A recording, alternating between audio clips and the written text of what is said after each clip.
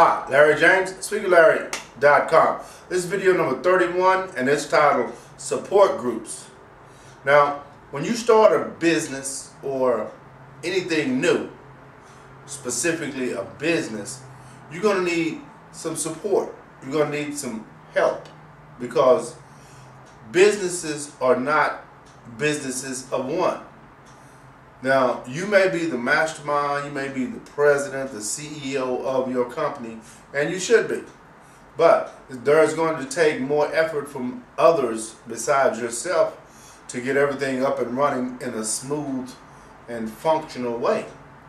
Now, one of the things that I suggest is you become part of groups, begin to network with different groups that you feel are in line with what you do.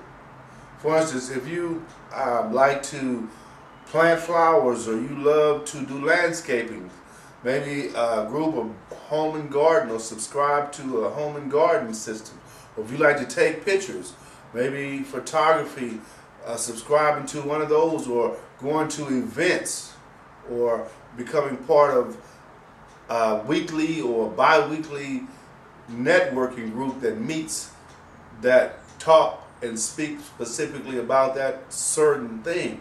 You're going to need that because that's what's going to be like the glue to all the pieces that are coming together. The pieces that you want to come together and the way you want them to come together, they're not together yet. But they can only come together with support from others, because the way the world is, and you could identify with this, as soon as you start to do something, other things are going to come and want to occupy that time. Let's say you're going to plan to start your business and you're going to set a window from between 2 and 4 o'clock that you're going to just study. Okay?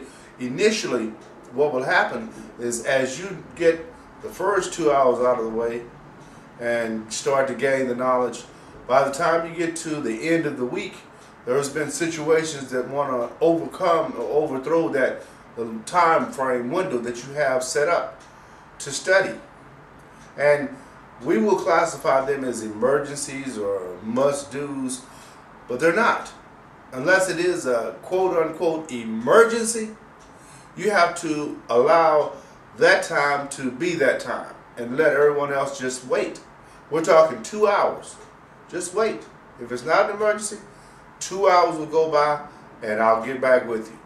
Simple enough, right? You have to be disciplined like that because people will occupy your time.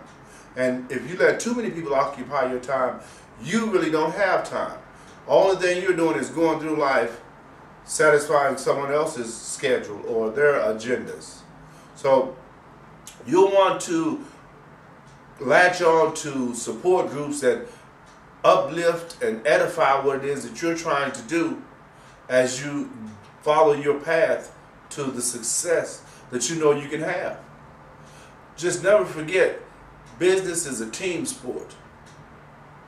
It's not a one-trick pony. It's not one man does it all. That's not a business. That's a job. SpeakerLarry.com